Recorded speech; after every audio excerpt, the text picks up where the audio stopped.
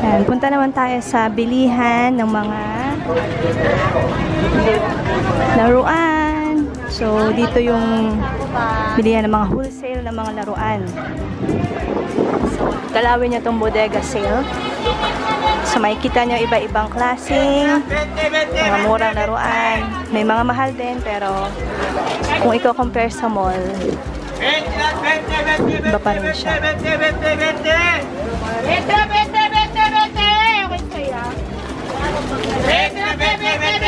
Mga 20-20 dito sa labas ng bodega sale. So, akyat tayo.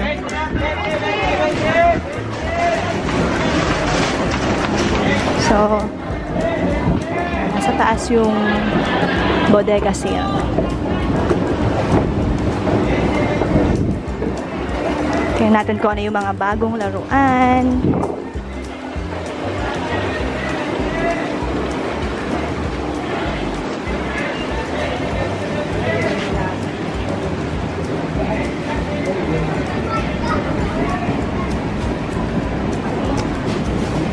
So, ayan.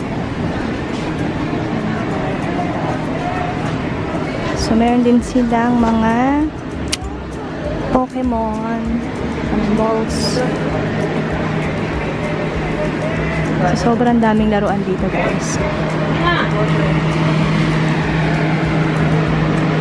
Parang mga mall quality na rin siya. Lego.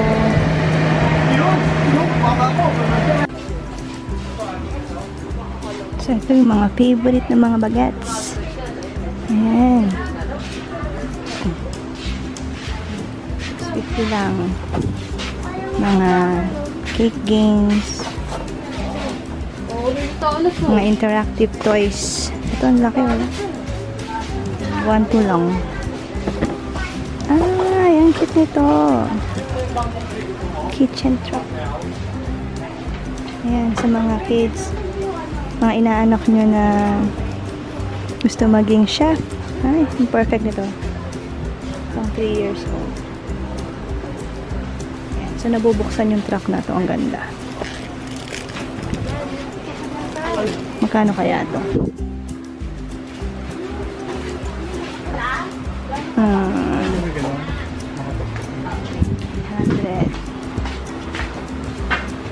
Ito mga, malaki po ba?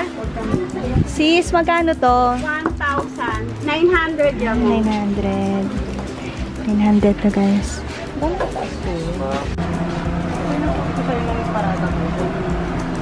Laki ng centipede.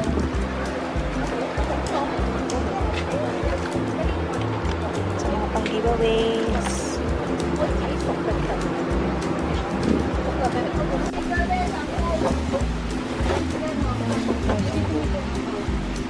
Mga dancing toys.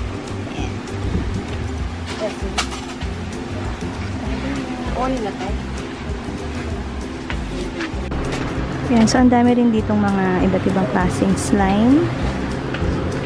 Ayan. So, slime. So, ang dami dito.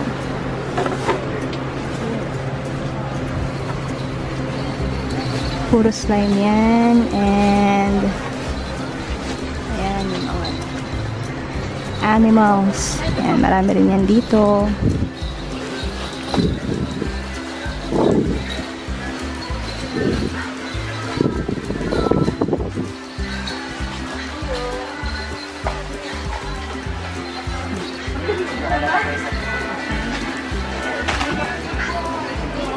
Mga baril din.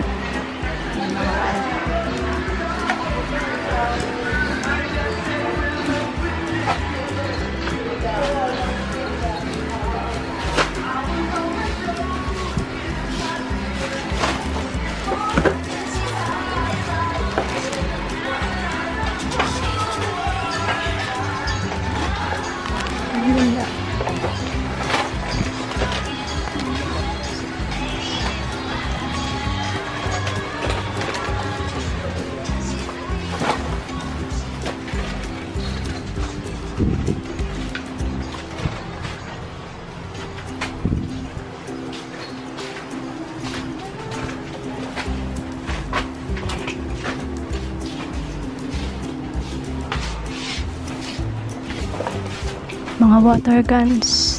Ay, ang daming water gun dito. Iba-ibang klase.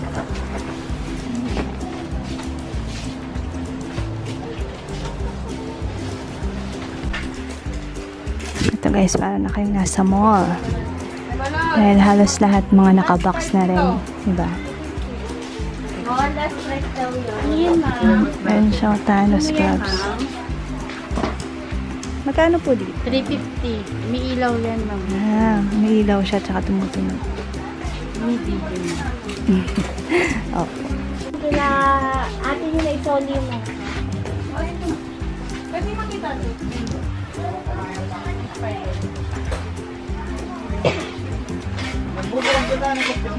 Ayan, may Hello Kitty. Ang cute ng Hello Kitty.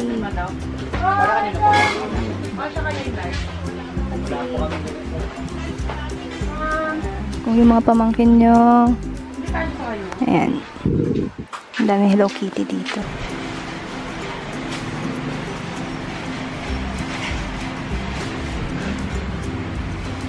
Sa itong buong building na to, puro to toys. Ayan, so bahala na kayo kung saan yung magustuhan ninyong store kasi usually halos pare-pareho lang yung tinitinda nila, ganon. Ayan, so ito mga pang boys, more on mga pang lalaki yung tinitinda dito. Dito naman yung mga Lego house.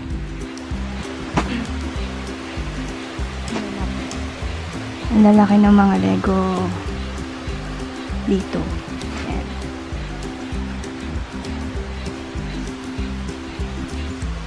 So kung yung mga pamangkin nyo, mga mahilig sa Lego, yan, pwede kayo dito. Gaganda.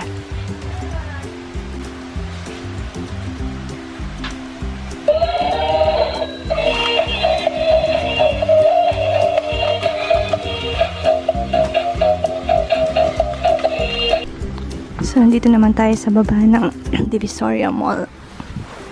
Ayan, so nandito yung mga bilihan ng mga lobo at mga pang giveaways. Ayan, panglagay sa mga loot bags. Ayan, dito siya makikita.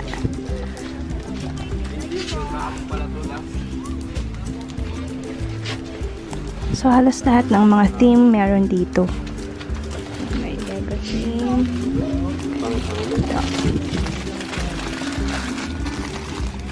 Mga Avengers.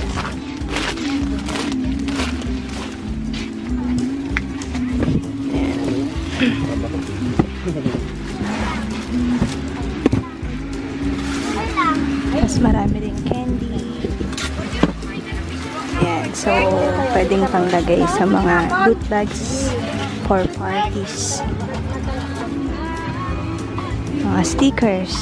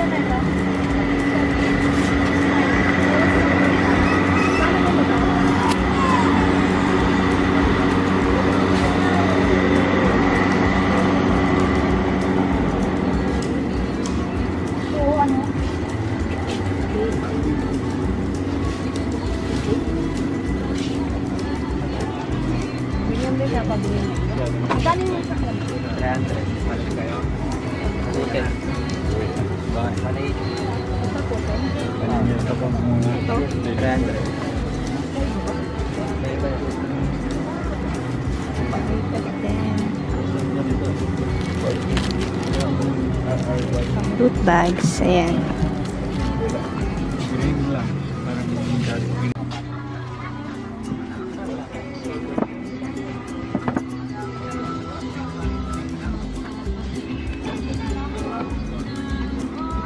Ano po to, te? Slime? Magkano po to? 75.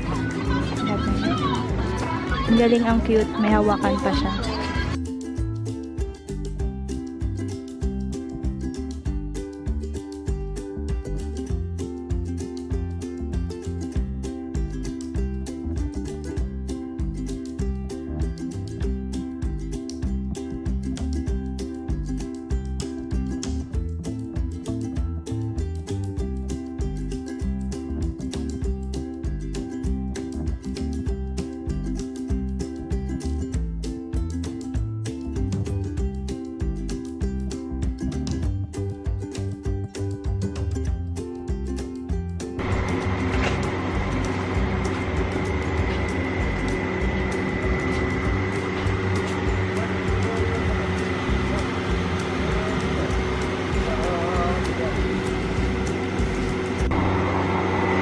Ayan, so mas mura dito sa baba i-compare dun sa taas siguro. Ayan, medyo dito kumukuha yung mga nagpa-party, ganon. Mga pang-games. Ayan. So, pwedeng mag-avail kayo dito kasi ang daming options talaga. Ayan, diba? Ayan, so, pwede mga pang prices sa games for your parties. Ayan, ang cute.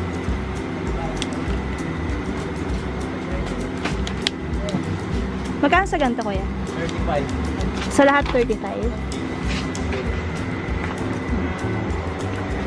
35 din. 35 lang.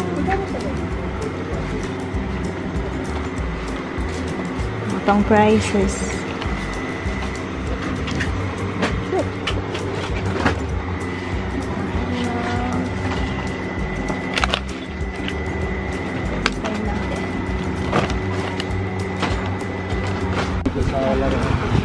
Kuya, magkano po to? 35 na lang po sila sa wholesale. Ah, so 35 din siya. Ang cute. Mura na yan to. Sa iba nga yan, 60 yan. Mga pang giveaways, no? Mga pang Maganda yan prices. yung mga pag-giveaway. Ganda. 35. Eh, yung mga animals. Ganun din po. Ganda. 35 lang. 35 lang po.